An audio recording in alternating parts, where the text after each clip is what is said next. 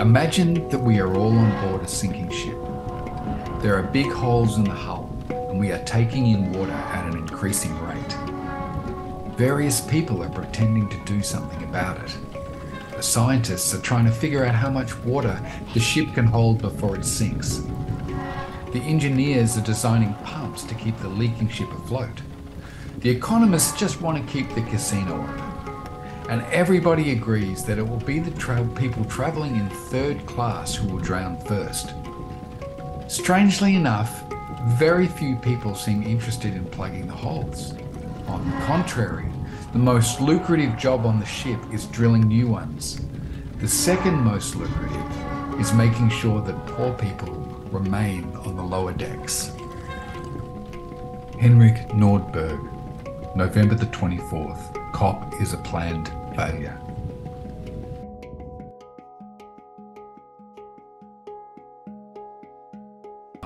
I'm speaking today with Professor Henrik Nordborg, and Henrik, I came across your article on COP27. It was covered by Environmental Coffee House over there, and was such a brilliant article, and I just couldn't resist reaching out for you for a talk. So I think there was many of us that felt incredibly angry and frustrated, not just at COP27, but the charade that all the COPs have been. And many of us felt that way, but not many of us expressed it as well as you did in that article. So before I begin on that, I wonder if you could just tell us a little bit, just briefly, about where you work, what you do, just so people can, so we can meet you a little bit.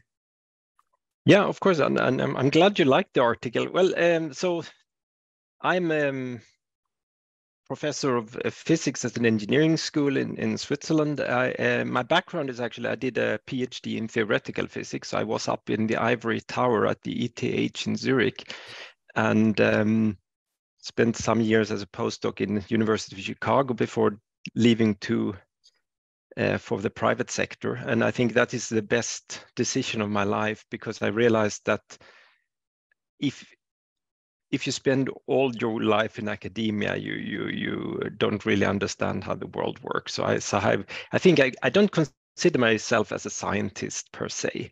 I think it's very good to have a perspective that actually sometimes you have to get things done, and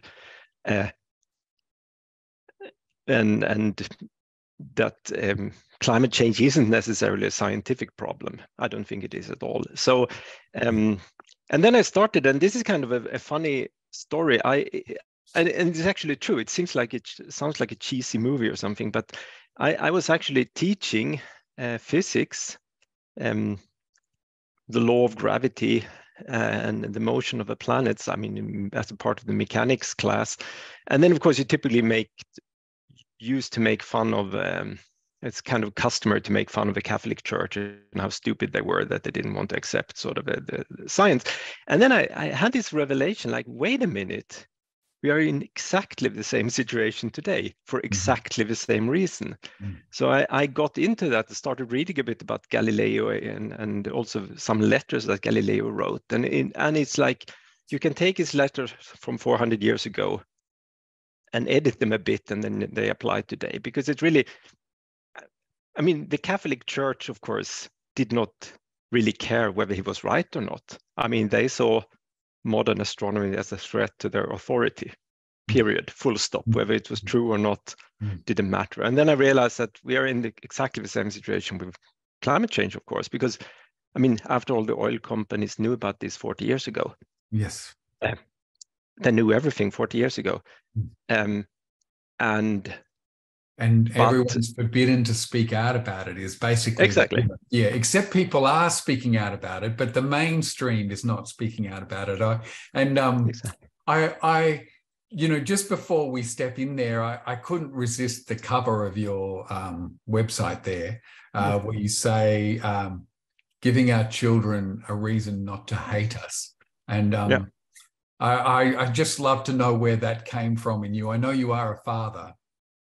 Yeah, no, but I mean, it is really that. I'm always had a. I mean, anyone who loves nature and likes to be outdoors, of course, realize that you don't need climate scientists to tell you that something is seriously amiss today. I mean, you see it. I mean, if you observe, it's clearly observable with your naked eyes. And I got quite involved then in this climate Fridays for Future, etc. I started giving climate presentations, public presentations, and when this Fridays for Future climate youth movement started, I got involved, and my children were also involved.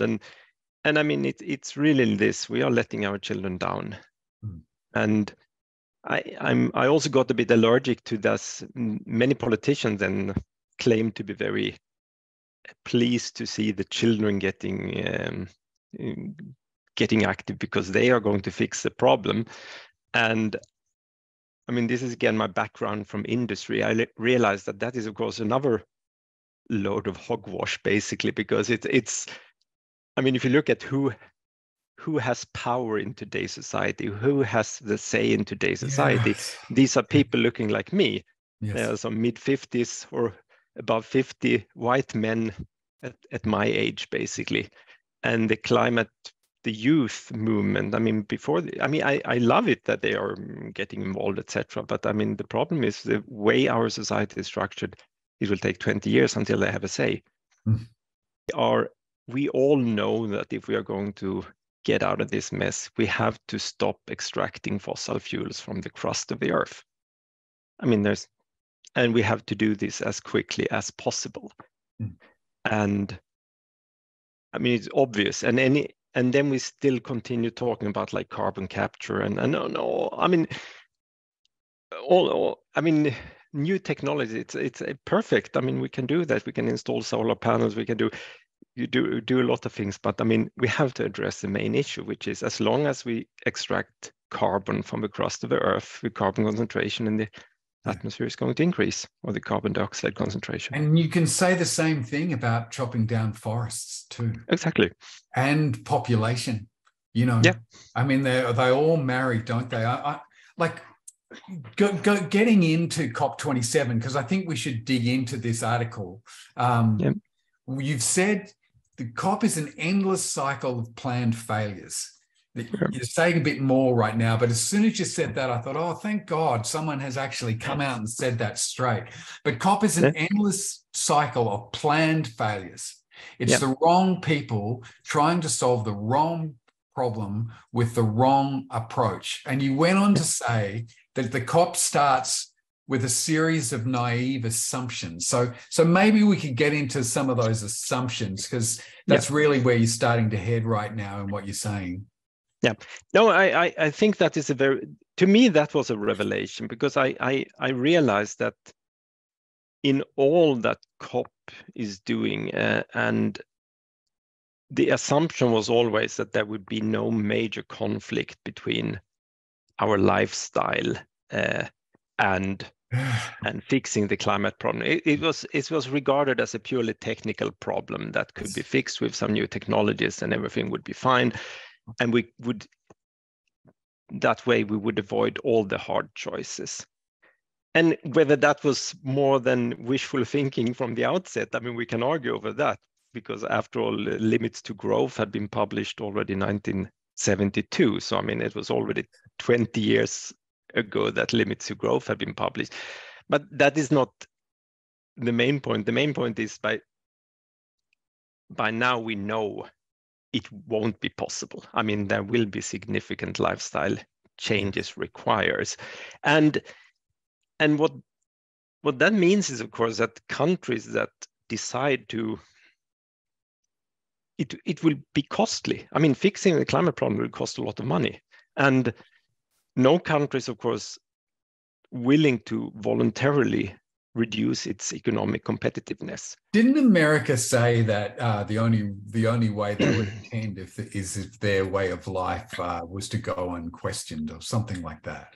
Yeah, I mean, this is a direct quote from George H.W. Bush, so President Bush the elder, before going to Rio de Janeiro, because he was, I mean, this Earth Summit was not very popular, with the oil industry in the United States. And he said, like, that was basically the condition for the US to participate, was the American way of life is non-negotiable, period. And I mean, if you're really that means the thing is, it is negotiable because the whole thing's coming down, isn't it? Exactly. Do you know what I mean? That is exactly what we're negotiating, but it's not we're not going to do it by choice, is I think the point. Exactly, and I think we have to realize that, but it means that I think the whole COP idea of countries voluntarily agree to reduce their emissions, etc. I mean, it's such a naive assumption. I mean, that won't happen. You'd go on. Sorry. Yeah, and this is why so one of the things I came up with, because I started giving climate lectures, is now 10 years ago, and then I realized, I mean, I can't just give a lecture on, I mean, first talking about the science and then telling people we're all going to die. And I mean, I have to try to end on a positive note, but none of the solutions that were out there kind of convinced me, because it seemed like, I mean, if you first talk about like this enormous challenge to humanity, and then you end your presentation with like, and therefore we have to recycle a bit more and put down some solar panels. I mean, that's not really credible. I mean, it's completely. And people are doing it, but it's not credible. I know. Yeah. So this is why I came up with this idea of global climate compensation. I mean, we really have to do this on a big scale and really change the rules of a game with a foolproof system so that it will be impossible. I mean, basically, we want to invalidate any business model that depends on fossil fuels. Well, I'll come back to that, the compensation model. But one of the things in that article that you wrote is you put in a graph there, and I've got the graph, and I'll put it up here as well, where the G20 countries have all got together and said, it's like we agree on, no less than 2% growth, right? Yeah. And they've all agreed to cut carbon. And can you just talk us through that, what that graph's about? Yeah, I mean, it was. I mean, I was playing around a bit with data from. I mean, all this data is publicly available. So this is data from BP and the World Bank, etc. You have global GDP and you have global carbon emissions, and if you plot them in one diagram and scale the axis appropriately, then you see that, I mean, there's for 60 years these two curves are basically on top of each other. You even see it, like if you have the financial crisis 2008 2009, there's a dip in carbon emissions and a dip in GDP, and the COVID crisis, of course, there's a dip in GDP and dip in carbon emissions. I mean, there's a very, very strong correlation between these two curves. And then I just had this idea, okay, so let's see for the future. I mean, after all, I mean, all industrial countries, and this is G20, I think they decided at some point, I mean, at least 2% economic growth, global growth, that's what we need to keep our system running. And then you have a Paris Agreement. So two curves that have been like perfectly correlated for about 60 years suddenly are supposed to be completely anti-correlated. And not, I mean, that the richer we get, the less we will consume somehow, which is kind of an insane idea. And the fun thing happened actually, because I started showing this in my lectures, and it's really it's beautiful if you use that in a lecture. It's kind of a crowd pleaser, because when you put this up, I mean, the audience starts laughing, because I mean, it becomes so obvious to everyone that this is absolute, I mean, BS. I mean, this is not going to work. I mean, there's no sane person can believe that is actually going to happen. Yes. And so, I mean, it's a useful plot, but I mean, it's based on real data. I mean, there's no, I'm not cheating here. I mean, this is basically the official policy is, and then I typically have his title on top of it, like, if you want to summarize climate policies of today, it is basically, and then a miracle happens. I mean, it's like, it's complete, I mean, hoping for a miracle to happen. Well, this is a little bit like what you were saying about Galileo here, because it seems to me like what can't be said is that this, you know, I already think it's too late for any solutions personally, but I do want to hear your input on this.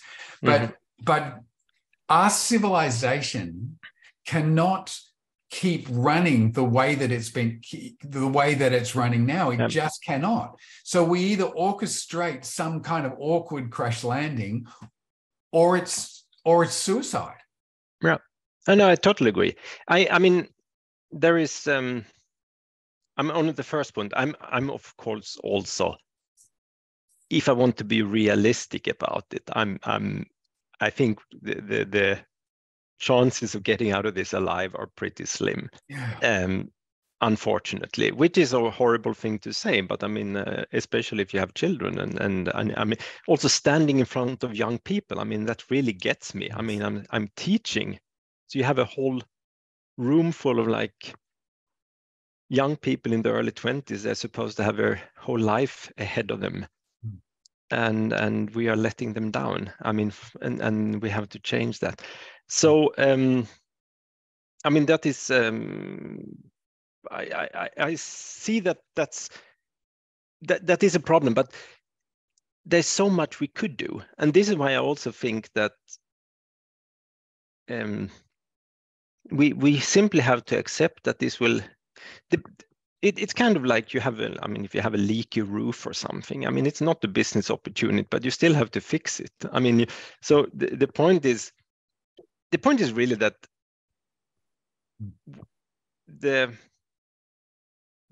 we have to accept that doing something here will cost a lot. It will cost an enormous amount of money.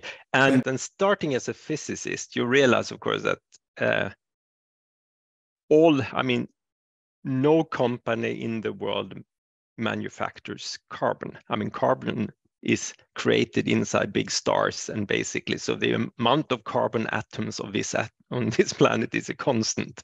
The question is only how we distribute it, and that, of course, means that an airline in that sense doesn't create carbon emissions because it buys the carbon it then lets out into the atmosphere. So if you want to introduce a carbon tax, the obvious way to start is, of course, where it's taken out of the ground. And that is a small number of companies, a couple of 100 companies that are in the business of extracting carbon from the crust of the earth. And the idea would, of course, be, and we know from chemistry, from stoichiometry, that if you have a barrel of oil and you burn that oil, and sooner or later it will be burnt, we know exactly how much carbon dioxide will be created. So why don't we force a company like Shell to pay a certain fee for each barrel of oil they sell? And they would, of course, basically pass this cost on to their customers. So they would, in this model, simply be tax collectors for a global carbon tax. So I don't think they would actually, I know people at Shell, and I think many of them say, well, fine, fair enough. If you can get every fossil fuel company to get on board, then we don't have a problem with that, because I mean, we will not have a competitive disadvantage, and we will pass on the costs to customer, and we would have a global carbon tax. And then the other part, it would raise an enormous amount of money. I do this example with $100 per ton of carbon, and that would then generate $3.6 trillion annually to a global fund, which is I mean, if you compare that to like 2 trillion for military spending, etc., I mean, it's in the right ballpark. That's a significant number that would actually have an impact on things. And then, of course, we have to distribute that money. And my idea was just to get the climate justice then implemented immediately. So send it back to nations on a per capita basis. So basically, and with this, I think if you do it with $100 per ton of carbon dioxide, you would get basically every human being would get like some $400 per year. So you could, which shows you also the magnitude of the inequalities we have in society, because I mean, $450 per year for someone living in Switzerland, that's peanuts. But for someone living in Somalia, that's a lot of money. I mean, you could do so much good with that. So you could basically abolish global poverty immediately. I guess I guess two things come up when you talk about this, and you know, like that is a decent plan, as is reducing population to under a billion. Getting people to agree to pay even 1 cent more for anything oil related. But leaving aside that, you also made a really good point about the military in your article, and you said you came around to it saying that oil is like the ring of power in Lord of the Rings. So could you explain that analogy and what the military might think of this?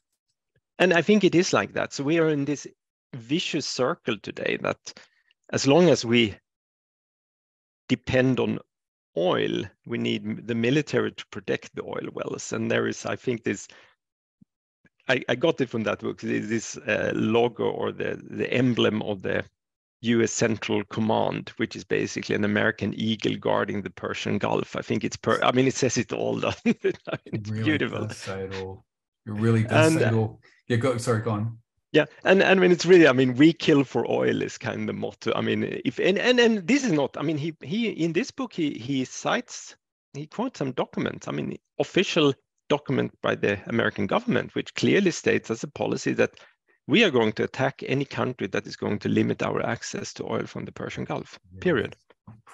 And so as long as we depend on oil, we need military to protect our access to oil. On the other hand, as long as we need the military, we are dependent on oil because that's the only way we can fuel our military. So it's like, it's the ultimate vicious circle. But it also means that if we cutting down, I mean, I think if you think about decarbonization, it's more like a disarmament problem in a way, because we also know that countries that have the most advanced technology and the most advanced manufacturing industry, they typically win in wars. Yes. No one wants to be in the position of American Indians or the American Native Americans, where you basically have you have stone axes. I mean, you live in a nice society, but you only have stone axes, and suddenly the Spanish conquistadors arrive with their steel armor and steel weapons, and then you're basically gone. I mean, so it's really kind of it's the ultimate prisoner's dilemma. Or I mean, we don't trust each other, and as long as we don't trust each other, everyone wants to have the ring of power. You're not going to give up the ring of power as long as you feel threatened. Yes, it's such a good analogy. There's something about that, because then, but having the ring of power also degrades us. Exactly. Also, signals our own end, really. Yeah, it will kill us ultimately. Yes. I mean, it's. I think there are many metaphors for that, or many variants of that story in mythology. But it's really like you have this supreme weapon, but it's actually going to kill you, and you have to give it up at some point. But unless the others do it too, you can't really do it. It's like, I mean, I don't know why I laugh about that. I mean, I also can find myself crying about that as well, Henrik.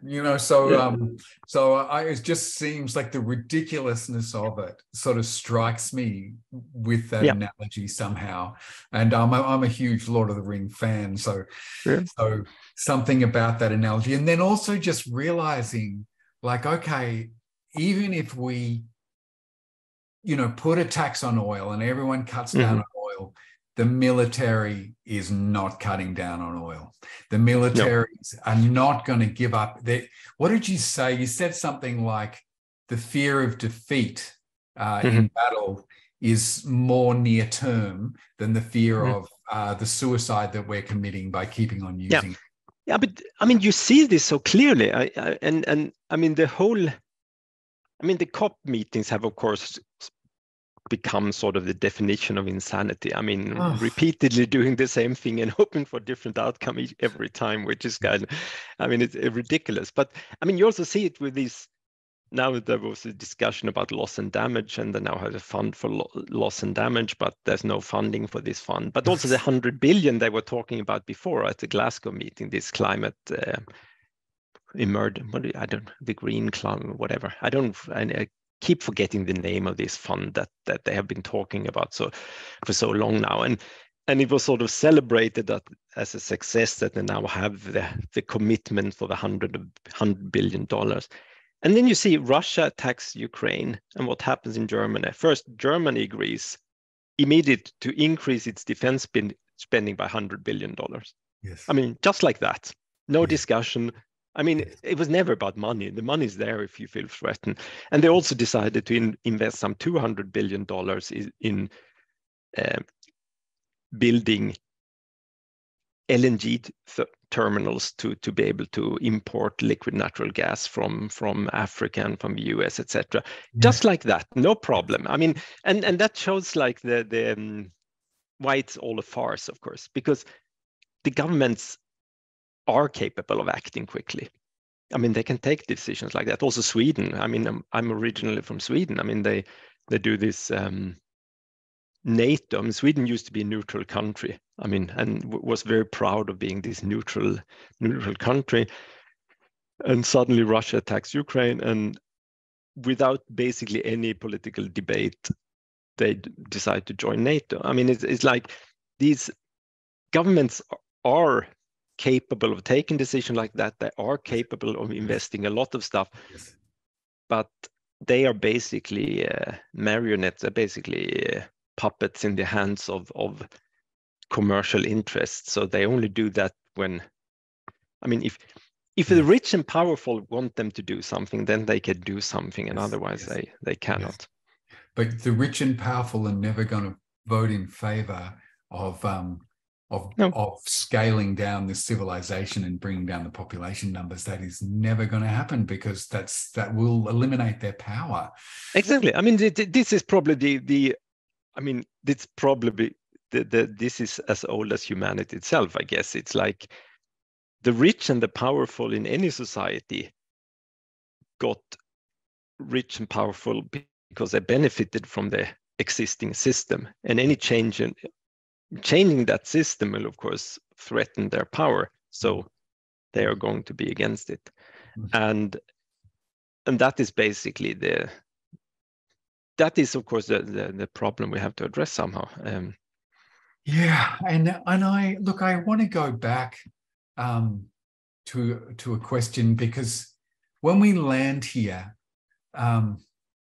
it opens up existential areas, doesn't it? And you touched on one earlier around when you're talking to kids, and you know, as an adult, I mean, you know, I feel the same. I'm a white privileged male, and when I'm talking to kids, I always feel this deep sense of wanting to tell them the truth if they want to hear, but also wanting to apologize, even though I, you know, I've been a pawn in this thing the same as everyone, but I have lived a life. And I just wonder how you've got children yourself. Like, how do you manage what you see with, you know, with the young ones? Yeah, no, but I think it is really coming back to the statement I have on my blog, that giving my children a reason not to hate me, or it's really like that I want to be able to look them in the eyes and say, look, guys, I tried my best. Yes. I mean, I have done everything in my power to actually fix the problem. If I fail, I will fail with some honor at least left, like that. It's, and I think that's the best we can hope for. I mean, you do what you can. And I think that can be very motivational. I think also my engagement and my activities, they're kind of therapeutical also, because I think I would go mad if I didn't do anything. Yes.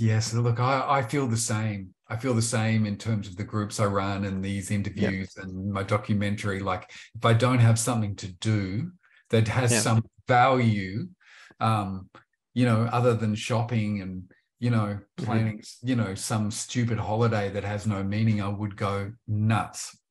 Exactly. But there's a very interesting paper I found once. It's called Homo ignorans. So it's called which? Homo ignorans. Homo so ignorans. Yeah, it's just tied to, I think that they were German psychologists who wrote a paper about this, like the idea that people are curious and want to know the truth and want to find out things is, of course, wrong, because we have this, they introduced the term deliberate ignorance, that we deliberately choose, many people deliberately choose not to know things because it makes life more bearable. And I mean, we all are guilty of that to some extent. I mean, the classical example was, of course, in Nazi Germany. I mean, everyone who was prepared to put some thought into that, of course, understood what was happening to the Jews. Yes. But most people didn't want to know. So they, I mean, and I mean, today in Europe, I mean, how many Europeans know how many refugees drown in the Mediterranean every day? And I mean, and if you talk to people, so like, why should I want to know that? Like, because it makes me miserable. And to me, it was very important, because I realized if I give my climate, the problem is, of course, if you give climate presentations, you very often you're preaching to the choir. The people who voluntarily show up, they are, of course, already convinced, and they are the people who do care about the climate crisis. But for the others, there is, of course, this problem. They have actually spent some effort building up this wall of ignorance around them. I mean, they have actually made a real effort not to know about this stuff. And then you go up there on the stage and tell them how it is. And then not everyone appreciates that. Well, one thing that you outlined that was coming that I actually didn't know about, I mean, I guess in terms of the literature I read, we passed tipping points sort of, decades ago. But you talked about, you mentioned 450 parts per million CO2. And obviously, I know Bill McKibben and 350.org and all that we left long ago is we're up at 420 now. And what are we going up now by 2.57 parts per million a year and increasing? But you said at 450, something else happens. And this is just, that's a new point for me to get my head around. What happens there? Well, I mean, it's a bit vague, I think. Because, I mean, if you look at the carbon budgets that are being quoted for there's a carbon budget for 1.5 degrees centigrade, and that's below 450 clearly. And then there's a carbon budget for 2 degrees centigrade, and that's above, that's something at 480. But on the other hand, the Paris Agreement was to stay considerably or significantly below 2.0 degrees of warming. So then I thought, well, 450 ppm is somewhere in the middle. But if you pass that line, then we can totally forget the Paris Agreement. Of course, I agree with you. I mean, we are going to pass. I mean, the Paris Agreement we can forget anyway. I mean, I don't think that's there's no chance that will happen. Somehow, I mean, I loved your analogy right at the start. Talking about Galileo, just pure sense here would have us preparing for the damage that's already created to arrive. Shutting down our civilization and our oil use, shutting down our population. Common sense would have us doing things that are seemingly nowhere on the radar. And I guess that's why, I mean, everybody has their thing to do in this. And I feel like one of the things for me is I've got to answer the existential question that arises.